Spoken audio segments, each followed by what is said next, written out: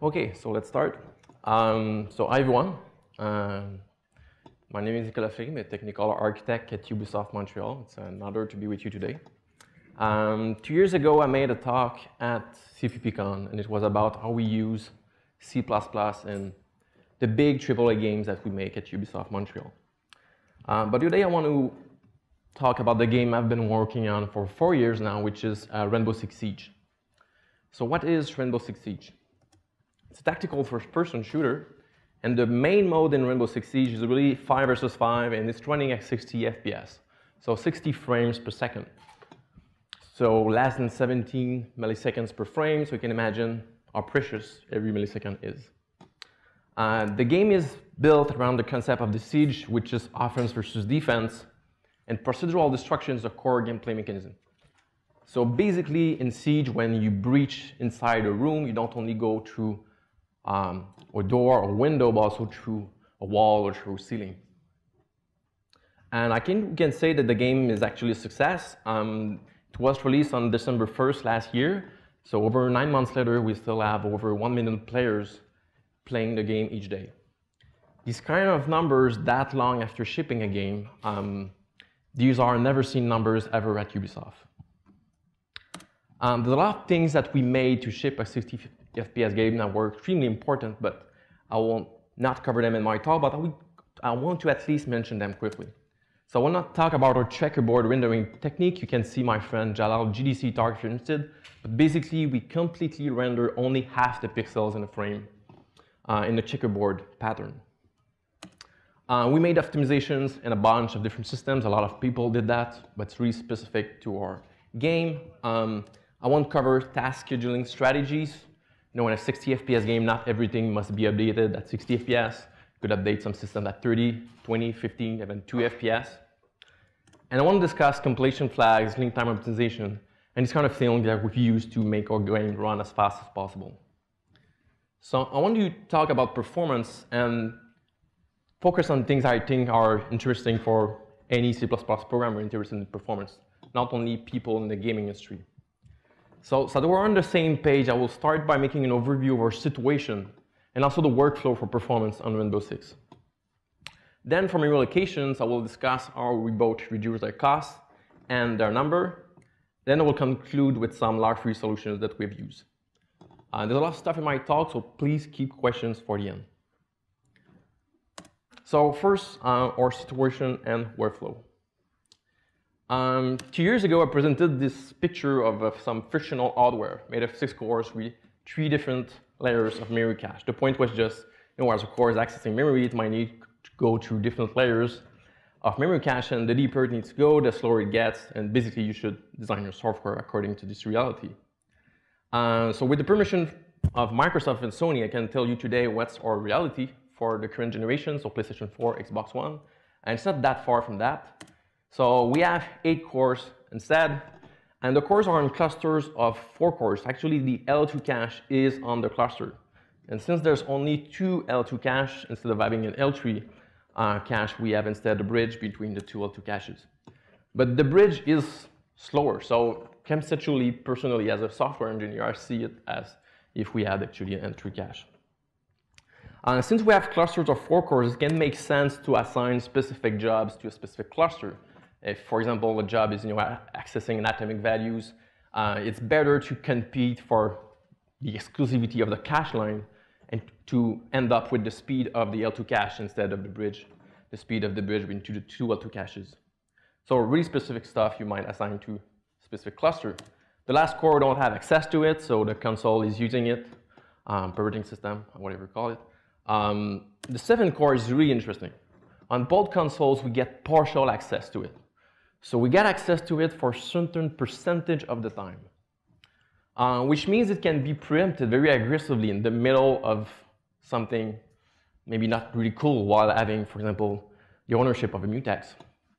So basically, all the code that you run on the 7th core, it must be log-free. With the real definition of log-free, it must be possible at any moment without affecting the first 6 cores. Otherwise, we end with the priority inversion. So there's really specific systems that we run on this core. And in the case of Rainbow Six, it forced me to introduce some log-free solutions. So really specific stuff on the 7-core, stuff on the first 6 cores, maybe on the first cluster, and of course we could have affinity on different cores. Then I want to mention very quickly our different targets, because I will mention them again in the talk.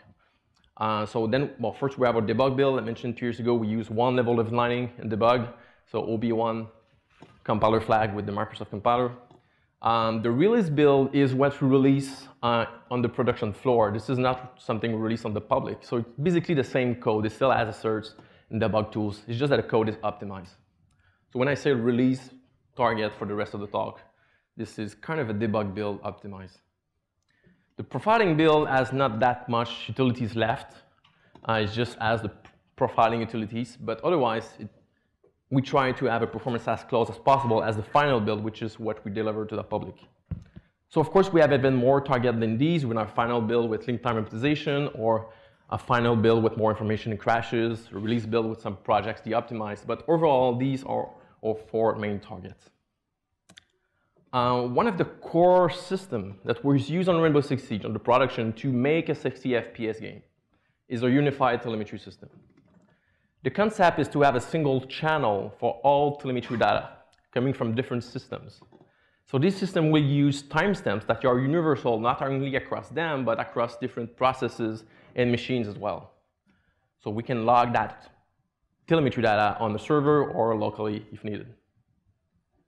The point is that if people are playing our game, want to be able to reproduce want to be able to fix performance issues without having to reproduce the issue.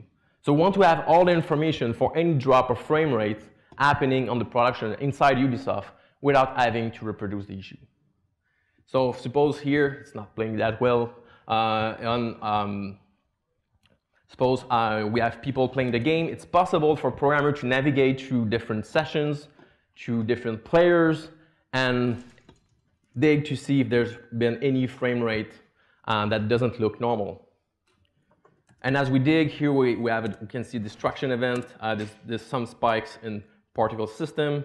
You dig more, you can see there's a CPU spike, and under it, something blue. It's a screenshot, profiling screenshot made by the engine when it realized that the frame was longer than accepted. And then you can click on that, and it will open that screenshot. And what we see here, each row is a thread, and we can see the different functions that have been called. And the one at the top is basically the task from our scheduling system. And under it, these are the functions that were called. These are not actually exactly functions. These are profiling tags that we define ourselves in our code. So we'll try to define the tags for something taking more time than, let's say, a microsecond. Maybe a microsecond is maybe a bit too short. The system support events as well, where just like punctual things happening. So if we look at the screenshots, we don't see it that well, but there's a few circles at the bottom. These are events. We don't use that often. Otherwise, this is all the tags. And we see 2 rows are 2 different threads. The system supports printf style tags, but they are done offline in the tool because we want to minimize any performance effect in the engine. So in the end, we end up with a system with a pretty low CPU overhead and pretty low memory usage as well. This is really important because we keep a circular buffer all the time in the engine, even on consoles, to be able to dump these profiling screenshots at any time. It supports context switches on all platforms. So basically, if a core is preempted by the system or waiting in the mutex, things like this.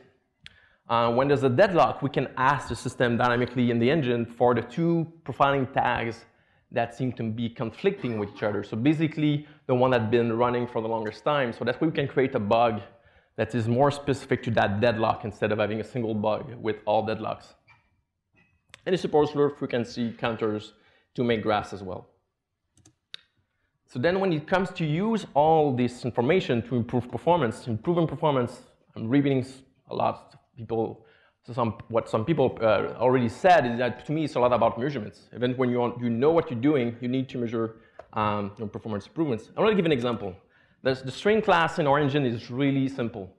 It's just a char pointer pointing to a buffer in the heap. At the moment, we have no member with the size of the buffer, the size of the string. And we had some performance issues in UI code. This type is not copy friendly, and they were copying strings just too much. So I decided to try very quickly to add an atomic ref count of 2 bytes at the beginning of the buffer. Then I ran the test, and the result was the UI code was running now 15% faster, but the overall engine was 1.3% slower. I was able to reduce that 1.3% to something pretty much 0 by not using atomic calls when the string was not yet shared. So basically put a huge value, meaning ref count is 1, but it's not yet shared.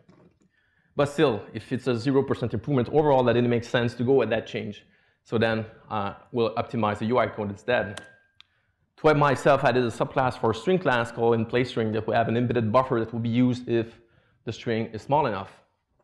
And string format, which is our version of SNPrintf, under the hood, it's using a thread local, circular buffers of buffers. And this is a technique we've been using for a long time in our engine to return char pointers by values. It's just that the caller needs to understand this is just valid for a certain amount of time. But then how you measure such a change? When you make a change and you want to know very quickly if it's a good change. So in our case, our source control is performed. So we right-click on the change list and we run a test, we ask for a performance test. This will launch a tool that we call performance tester. And in the upper left corner, we can see the 2 setups that will be compared. Basically, by default, one is without any of your changes, while the other one is with the changes you just selected. In the upper right corner, you will choose on which platform, which test, for how long. So typically, in my case, I will run the test for 10 hours on my PC before leaving at night.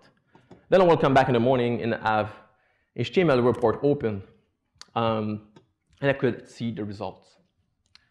What's interesting here is that all the different individual test results are actually embedded in the HTML as JSON. The reason we do this is to be able to remove worst results or best results from the numbers that we're seeing. When we first did that, we thought maybe during the night, I don't know, Microsoft Outlook is doing crazy indexing and it will affect my tests. But then we realized that what we did care was actually the worst results. The reason is that on Rainbow Six Siege, on the console, the game is running under the hood at an average of 70 FPS. So there's a 10 FPS buffer for things to happen, to our heavy destruction, things like this to happen. And when we have a frame rate drop under 60, it's typically because all the planets are aligned in a way, for example, that the same mutex gets locked on every thread at the same time. So we do care about the worst results. So actually, ideally, performance improvements will improve both the average and worst results, but we could afford if it will make the best results worse. We even added later in the project, and we embedded a graph inside the HTML. So with just sliders, we could very quickly remove mostly best results. So in the end, we're ending with the tool really easing, iterating on performance improvements, and also kind of prevented some bad or unworthy optimization to come in.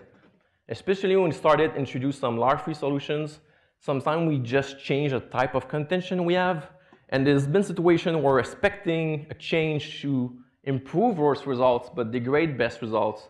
But when we tested with our real application, it was the other way around. So it actually prevented some optimization to come in. That, with normal tests, they will look like they were doing fine.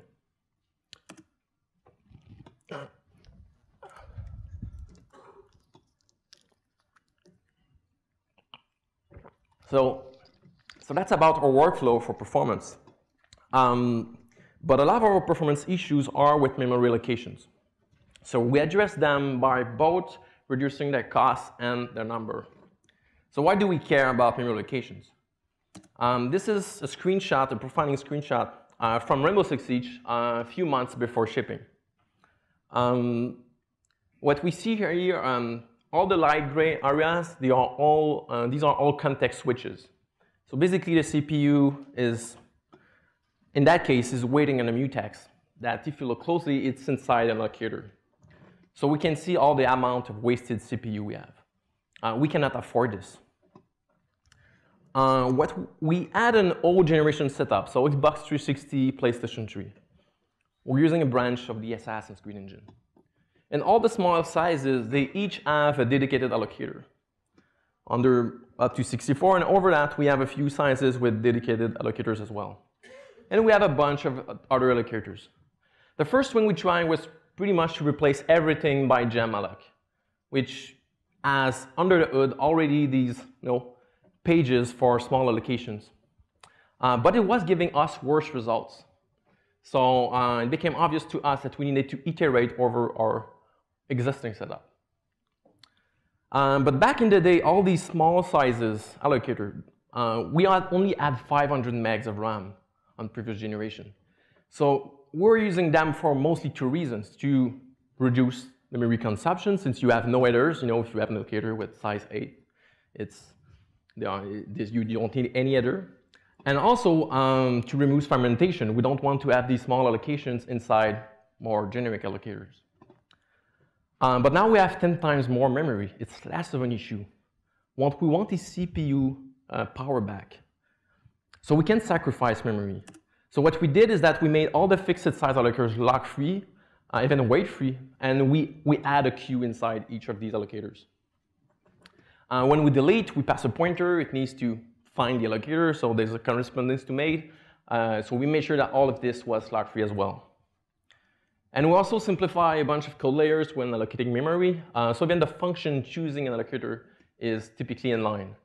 Since often when allocate memory, the size is known at compile time. Often it's the size of the class or size of the class multiplied by constant. So we make sure that in all these cases, it's directly the allocator that end up in the code. 2 years ago, I mentioned that for arrays being our version of std vector, if they are on the stack, we use a special allocator. Since it's very sad to have something on the stack using the heap, since it's very temporary usage. And we kind of improved over that in the last 2 years. So what we do now, we have a thread local allocator, and we don't put that much memory in it. And it's basically like a second stack. So but we don't unstack, we just move forward in that buffer.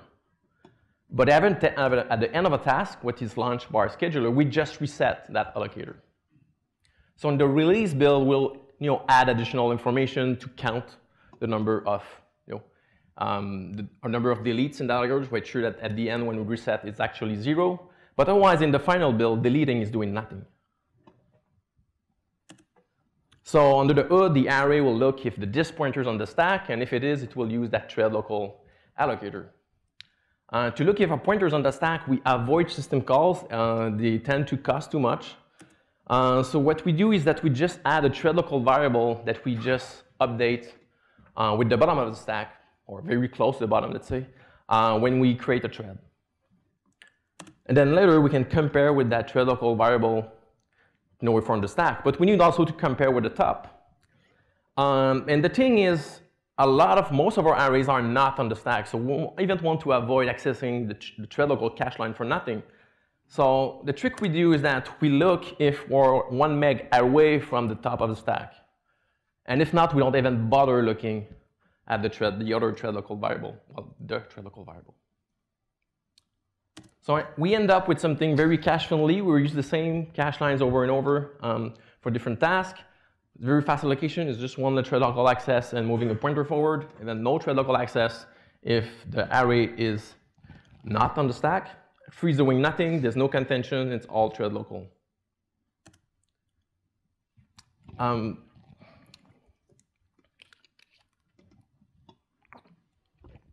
So reducing the cost of allocation is nice. Removing them altogether is even better. And the first tool we have to address this is our telemetry system. So our telemetry system is supporting to log every memory location with the complete call stacks. It's a bit heavy. It's reducing maybe the frame rate by 1/3 in our case. But we have a 60 FPS game, so it's still playable. So we'll make a game, and then I could see all the allocations. They will be shown in the tree like this with the top of the stack first. So it's very easy to see which line of code is allocating too much, and also which product is allocating too much, since they tend to have a hook for a product. One product is internal at Ubisoft. It's basically our internal Flash player. They were really responsive at reducing the number of locations. Rainbow Six Siege, they divide them by 100. So for a 5-minute game, they went from 300,000 allocation to 3,000. 3,000, this is one allocation per second. For a Flash player responsible of all UI you see in the game, I think that's pretty good. To go further, I think we need to get rid of Flash.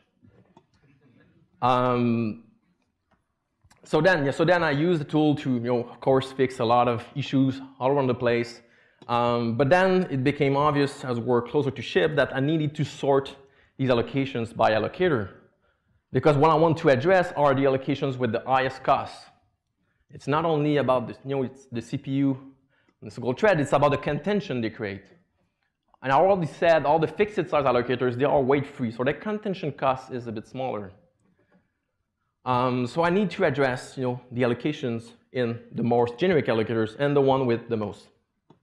And I'll be honest, for some systems, they were just doing too much allocations. I didn't have time to refactor them, so I just gave them an allocator to not mess with other allocators. And then there are the arrays.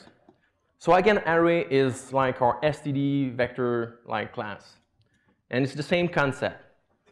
When you add elements, you need to reserve before you push back elements. Otherwise, as you add elements, it will reallocate and reallocate and reallocate the buffer. If we even ignore the fact that it's copying things for nothing, you're also creating contention with other threads, with other cores, with no good reason. But how do you know the reserve size is up to date? I even see code sometimes doing this kind of the same code path twice. First time to know how many elements will be added, and second time to add elements. But even when you do this, how do you know it's up to date? 2 years ago, I mentioned we used something called in-place array with compile time size. So basically, it will use the embedded buffer it has if it's small enough. Otherwise, it will still use a heap. But that size is compile time. And in a game like Rainbow Six Siege, the real life is a 5 versus 5 game. So it's even harder for a programmer to know what is the usage of that array. So for example, if that X array, 99% of the time, it's ending up with less than 9 elements, then this is a great line of code. But if 80% of the time it's actually bigger than 8, then this is probably slowing things down. So what I will want is statistics for all the array declarations in my entire code base. And I was thinking about it, and I said, this is what I want that they have in C#. When you can put an attribute on an argument, and the compiler will pass the file and the line number that is calling the current function, in that case, the array constructor. But I was not finding a way to use the processor easily to have the same behavior, but I did find something. And it's different on different platforms. On the Windows platforms, it is the return address function. So return address is returning the instruction calling the current function. So if you disable inlining, especially the array constructor, but you could disable inlining all over the place, this is giving something very close to an ID for the array declaration. So suppose I have a function with 2 arrays, it will be 2 different instructions calling the 2 different array constructors. In the case of a member, it will be the instruction inside the class constructor. Then you might say if you have multiple constructors, then you end up with multiple IDs. Well, yes and no. When you analyze on your tool all the information, you will see these are constructors. And they will construct the array in the exact same order, the order of declaration inside the class. So you can merge all these IDs together. So under the hood, inside the array class, there's an array stat structure being implemented for that specific feature. And in the different array functions, we are just feeding the statistics. In the constructor, we call a macro so to pass the return address, the name of the value type. And it's really nice that type ID actually works for compile time stuff, even if in our case we disable our TTY. We added an enum for our subclasses of array, because in our case we have some, like in-place array, PTR array. So we pass also the name of the array type. And then later in the destructor, when all these stats have been filled, we just copy them to a buffer. And it's really simple. We just allocate 1 gigabyte, and we have an atomic index that we just move forward. So then we can dump statistics, merge them in a compact format, and we can give a build to testers. They make a 5 versus 5 game, and they come back with 10 files, one for each player. And we open these files on our tool called the array analyzer, and what we see is exactly what we wanted. These are all the array declarations in the entire code base with all the statistics.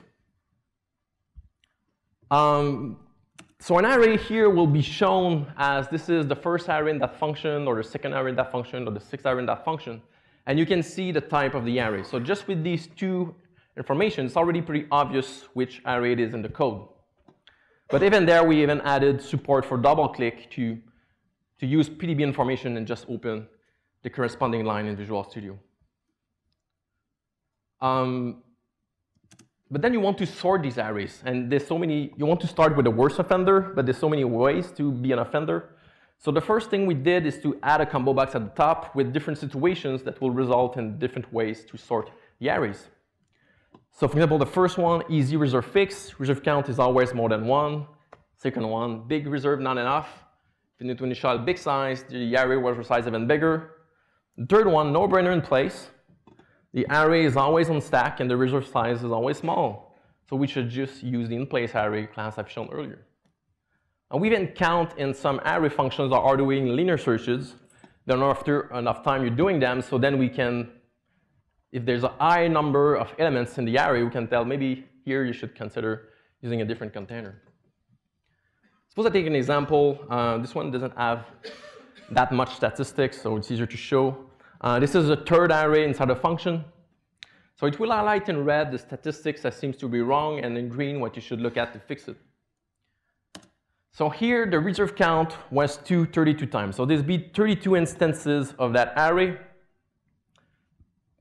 And in the destructor, when we register the statistics, it has always been reserved twice. The limit count is not always the same thing. We can see the distribution. So it was 5 4 times, 7 19 times, and 8 9 times. So this is the number of elements in the moment we register statistic in the destructor. The peak buffer size, we can see it has been 8 4 times, 10 20 times. And the first reserve size, here we can see not a constant in the code. It was 4 4 times and 6 28 times. So obviously the code is trying to take a proper decision, but obviously it's not. The first time I saw this increase 4 to 8 and 6 to 10, I was a bit surprised. I thought we're increasing our array size with a factor. Then I look in the code, and actually within under 16, we just had 4. So of course, when we first ran the tool, we're finding much worse cases than this one. Cases where no reserve at all and a lot of allocations. But these allocations, you might still find them with the telemetry system I've shown or normal profiling at a higher cost, but I think we'll find them. What I like about this one is that I think you will not fix it at all without that tool. And you're still dividing by 2 the number of allocations and potential contention you're creating with other cores. So we ending up with a tool where we're optimizing arrays all over the place, and the changes could be made by a much more junior programmer. So the cost of fixing all these usage of arrays was much lower than before. I quickly want to mention an issue with std function. Std function, typically it has a small object buffer optimization in it, and will make a placement new if the functor you assign is small enough. But then your code evolves, and suddenly it's no more using the object buffer. It's now using the heap.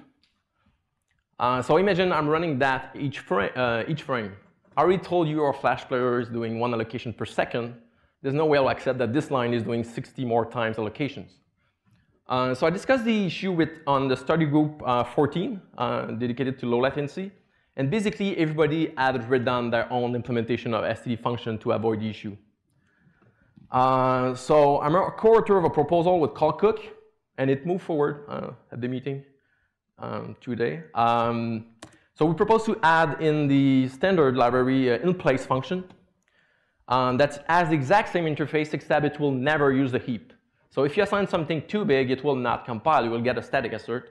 And then you have an additional template argument that you can use to ask for a bigger buffer.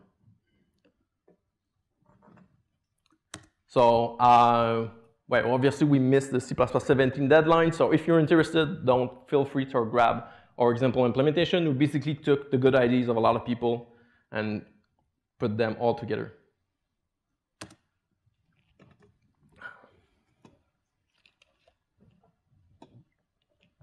And now I want to conclude the talk with some log-free solutions. I always said the 7-core forced us to put log-free solutions, but they ended up being useful much more than just the 7-core. But before I want to present a tool that is very similar to the array analyzer tool I've shown. It's our tool called the lock analyzer. Getting an ID for an array was a bit tricky. But for mutex, I think it's much more simpler. In our case, mutexes, they tend to be inside managers, which are singletons. Sometimes the mutex is static, global. It's very rare we put them in objects, and even if you do, that object will live for an entire frame. And when we lock them, which means that the pointer is already a good enough ID. And when we lock them, we often use a macro like this one. So in that macro, we have access to the name of the mutex and also the file that is locking the mutex. So if we add all these informations inside the profiling files, we can then parse them on the network for different place sessions. And in our tool called the lock analyzer, you can deduce all the different locks in the entire code base. So for each one, we can see how much time we're waiting on them. Suppose I take an example here. This is our handle manager lock, and it's showing a call stack. This is a profiling tag call stack. And we can see at the right, it has been locked for almost 1 millisecond in a frame at some point. When I'm clicking on this, actually, that's somewhere else in the tool, I'm seeing all the worst situations, with the first one being the very worst one. And there's an hyperlink for each. In our case, the tool is called Gear Studio, and it will zoom to the region where the stuff happened. So I click on it, and I can see what happened. So again, all the light gray areas are all context switches. And here we can see 3 threads fighting for the same mutex inside our handle manager. So our handle manager is based on object IDs, and at the moment, it's not, let's say, 100% lock-free. But actually, I added on the project a lock-free handle reference system. So it's basically like atomic share pointer and weak pointer, but with a bit more intrusive, and the scopes being entire frames. So here the solution is to just use that lock-free handle system instead. It's based on pointers and not object IDs. And it works because in that case, the shape is actually created on runtime. We don't need the burden of object IDs.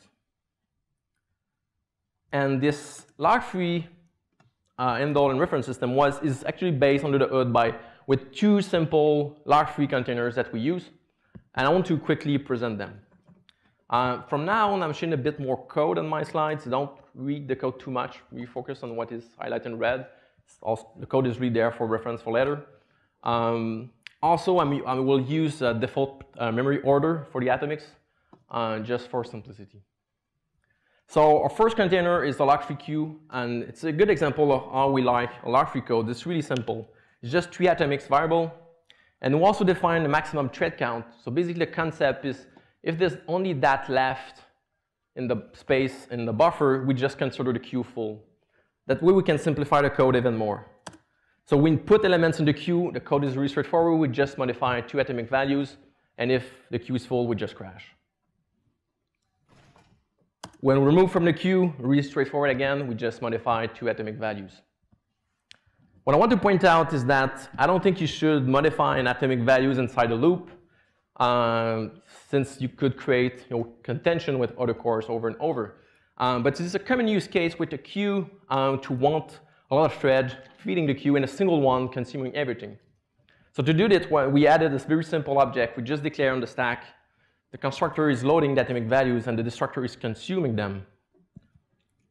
So we add support for frame range loops for convenience. And then there's our lock-free pool. Typically, non-lock-free pool will use the same memory space for the node and the objects. So basically, the pool will point to the first free node, will point to the next one, and so on. So the node will be as big as the type of objects you want in your pool. And what I've seen is typically people, when they want a lock-free pool, instead they have a buffer for the objects and they combine that with a lock-free queue. But I wanted to avoid the memory overhead of a queue. My idea at first was to add in the pool not only the index for the first free node, but also the next free node. The idea was to just put these two things in the same 64 bits and update them at once. Make some tests, and actually that wasn't exactly working. Still had an ABA problem. It was possible for threads to come back to the exact same values. And the solution is much more classical and simpler, actually, is to use a version counter. So if you don't know about a version counter, the concept is to have a part of the atomic value variable that is updated each time you update it. So the only way to create a bug is that value is looping around, but with 32 bits, you will need thread to sleep while all the other threads are doing 4 billion-ish changes and are coming back to the exact same 64-bit value. I think we're safe. So then the code is pretty straightforward. This is very normal queue code, pool code, sorry. So suppose you want to take the first node and give it back as an object. You just want the pool to point to what is the next free node after that, and you return the node as an object. So then the code is pretty straightforward. You just copy the 64 bits, you work, and then you make your constraint change. If there'd been no constraint change between these two lines of code, then it will pass. Otherwise, you retry your compare and swap loop. Things to mention here, this is where the data policy inside the pool can decide to grow it, if it's supported. And also, we increase the version counter before updating, doing the compare exchange.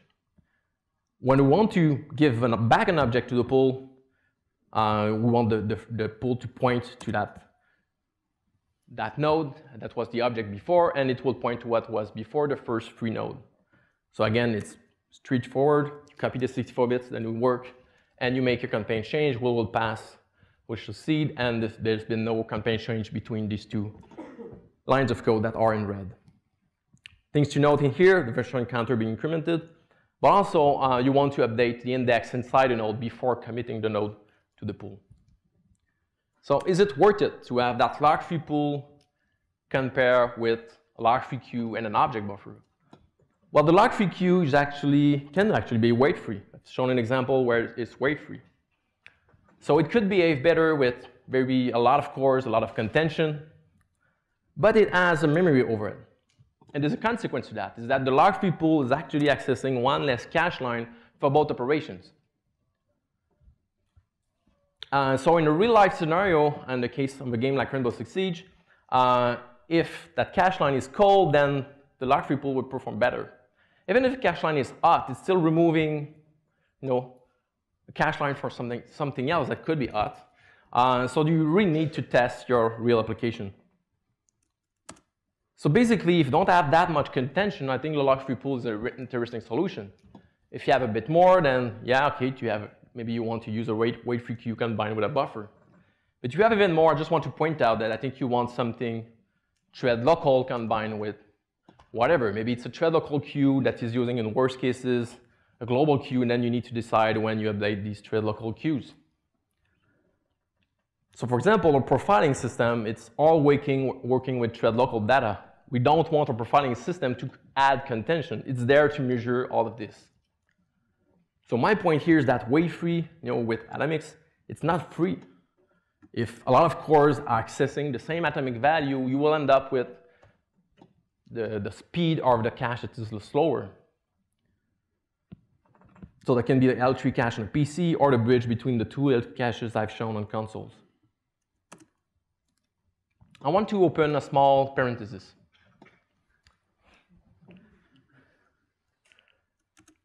2 years ago, I've shown an allocator that we use to debug memory corruptions. The concept is that when we allocate an object, we'll put it at the end of a page and make the next page read-only. So if you write past the object, you will crash in the guilty code. And when we free that object, we keep this page read-only for some time with a queue.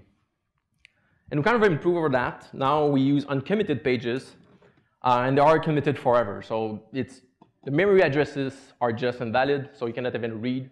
It's even better. And when we free the object, we just uncommit the page forever. We don't need a queue. So the code is very straightforward. It's just very heavy on paging file size. But otherwise, we can play our entire game with this. And someone asked me 2 years ago why I was not using PageHeap from Microsoft. But to be honest, we didn't know about PageHeap. But we do appreciate to have an allocator in code that can trigger for specific allocations. And I want to give an example. We had a crash in March on Rainbow Six Siege, only in the final build. The reason it was only in the final build is a bit funny. When we switched to 64 bits, we used a trick from Bruce Dawson to reserve the first 4 gig of memory addresses. But from the beginning, it was if-def to not be in the final build. And we completely forget to remove it later. The consequence is that all the pointers in the non-final builds, they were always starting with 1, but not in the final build. And the memory corruption was a 1 getting written in a word only used by pointers. So we're in a bit of a panic, and we had crashes with real players around the world. And my friend GP said, it's almost always crashing in a sound class. But nothing's changed in sound recently. So I asked him, what is the size of that class? And he said 72. And I already told you, size 72 as its allocator. So I told him, replace that allocator by the page protect allocator. And we found the bug right away. It had nothing to do with sounds. It was a third party that was expecting an object to live a bit longer. And that object was created a single time, so it would have been a real pain to find without this. So why am I telling all of this? This concept is really useful for the pool. If someone is writing inside an object that was in the pool by mistake, after it has been deleted, then it might corrupt the index of the next node. Then I will end up debugging the pool thinking I have a log-free bug. I don't want that. So what I did is that I added a policy that will allocate complete pages for elements that we can trigger manually like this in the code. So the pages will be put at read-only when the node is free, and when it's not, then we change that. What I would do actually is that in the release build, I will write special values in all the bytes of the node.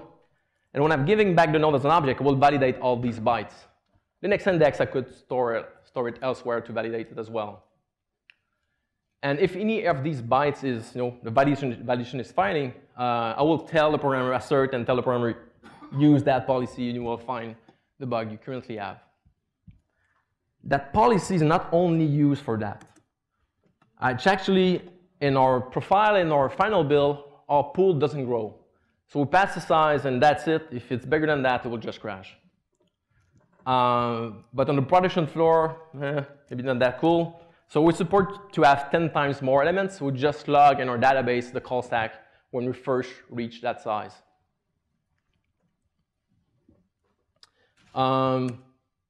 Yeah, so quick recap so you can think about your questions. So gave an overview of situation in the workflow, 7 core, 4 clusters, telemetry, perf tester. How we reduce memory allocation, lower the cost and number. So some log-free allocators, task allocator, telemetry, arenizer, in-place function, and some log-free solutions as well. So I think we have now time for some questions. Before taking questions, I want to thank some people. I made a talk inside Ubisoft with Sébastien Lucier and Mauricio de Pascale, and I even took some of the slides.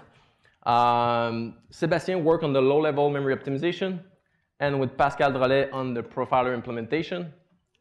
And Mauricio de Pascale was the architect behind the unified telemetry system. And I want to thank also Jean-René Mainville, which pretty much made all the analysis tools I've shown. So thank you. I guess we have time now for some questions.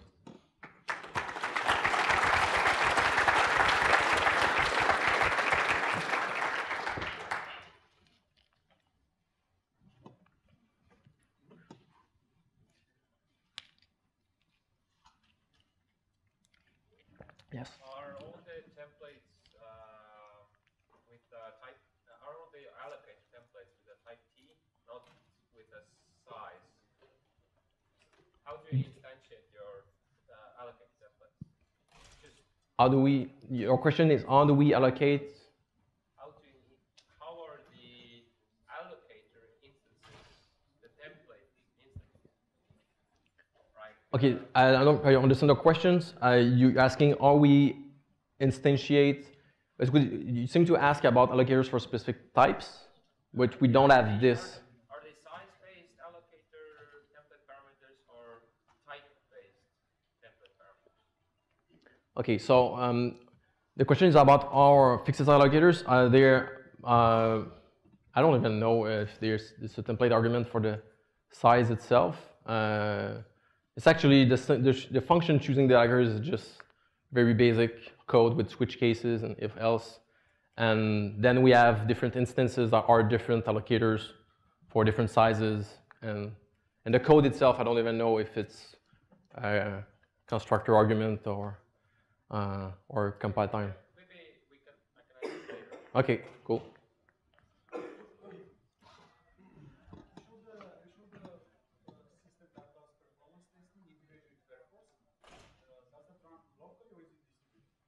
Okay, so the question is if our performance tester is running tests locally or distributed.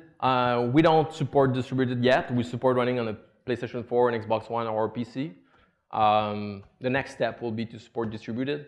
Yeah, but it was good enough to run it for the entire night, so kind of live with that. All these tools were developed, in the last 4 months of the project, I will say, maybe 6 months.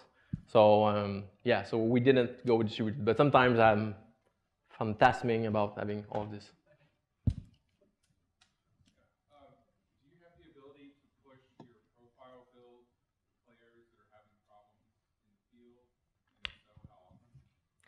Do we have the possibility to push a profiling build to players that have issues? The answer is no at the moment. We're discussing be able to triggering some stuff in the final build. We know, for example, we look at the code of Google Chrome and they have a feature to get call stacks, their own feature to get call stacks, in the process. And we were discussing recently if we should do something like this, but we definitely cannot deliver a profiling build like it is because there's strings all over the place. So at the moment, there's no way we'll use that, but we could maybe in the future have something. Yes?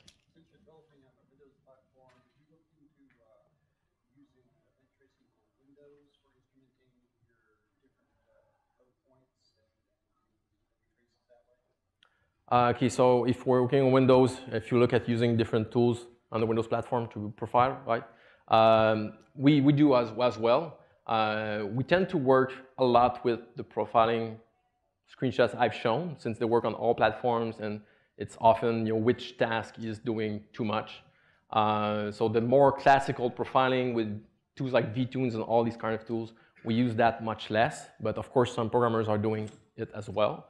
And we use, of course, consoles tools. Sometimes the tool on console is also really great since they really care about you optimizing for their platform. So yeah, it's very organic. We use a bunch of different tools.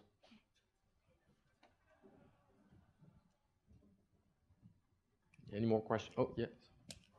The input for the array analyzer and the log analyzer, does that come through the telemetry, or is it just saved locally? So is the input for the array analyzer tool coming from the telemetry? The answer is no.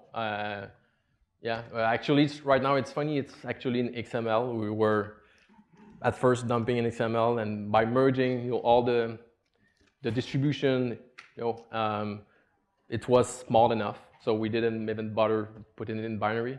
So yeah, at the moment it's just a file we dump, and that's it. So it's not going to telemetry.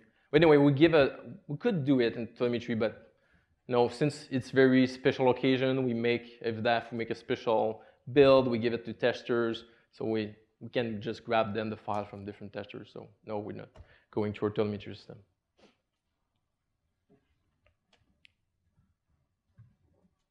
Any more questions? Well, thank you for coming. Thank you.